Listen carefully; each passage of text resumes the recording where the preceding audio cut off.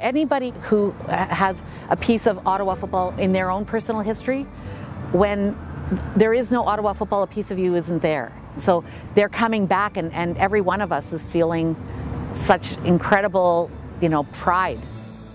I never really understood why we chant Northside-Southside sucks, but it's just been instilled in me and in my gut that Northside will always be the best side. We got a beautiful new Southside, but Southside still sucks. Southsider is a really dedicated fan, a little bit lively, raise a bit of hell up in the stands, and to us we're kind of what the heart is of the CFL. You see them all across the league, and they're hardcore fans.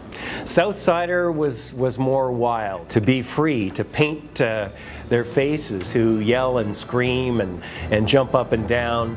They'd be the type of people who might wear watermelons on their head in other CFL cities. Northside, don't suck this time around.